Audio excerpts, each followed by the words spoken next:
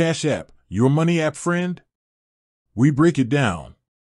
Ever heard someone say, "Cash App me that"? Maybe you've seen the bright green square logo around and wondered, what exactly is Cash App? Well, buckle up, because today we're diving deep into the world of Cash App to see if it can become your new financial BFF. So, what is Cash App?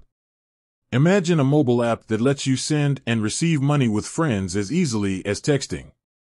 On top of that, it throws in features like a free debit card, the ability to invest in stocks, and even buy Bitcoin. Cash App positions itself as a one-stop shop for your financial needs, but is it all it's cracked up to be? Let's get started downloading and setting up Cash App. Cash App lives on your phone, so the first step is downloading it from the App Store or Google Play. Once you're in, creating an account is a breeze. You'll provide your phone number or email address, choose a unique username, your $cash tag, and link your bank account.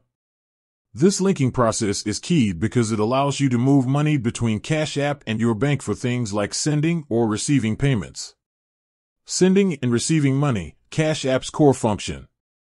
Alright, now for the fun part, using Cash App to send and receive money. The process is designed to be super user-friendly. When you want to send money, you simply enter the amount, search for your friend by their phone number, email address, or $cash tag, and hit send. The money goes straight into their Cash App balance. Receiving money works the other way around.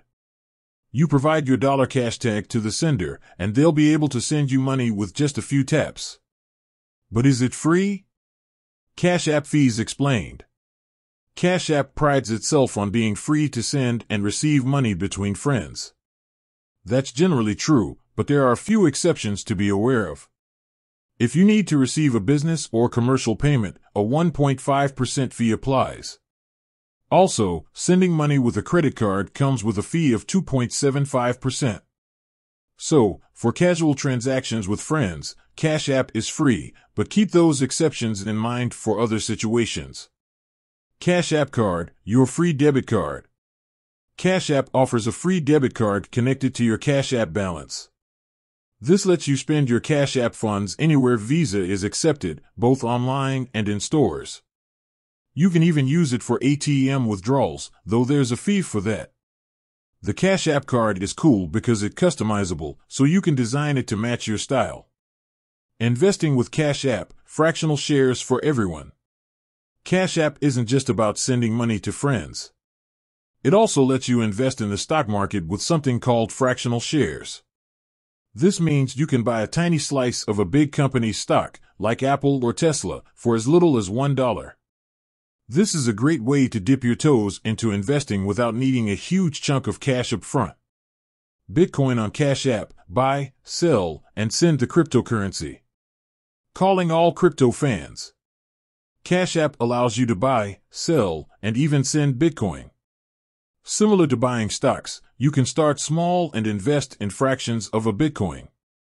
Whether you're a crypto enthusiast or just curious, Cash App makes it easy to get involved with the cryptocurrency world.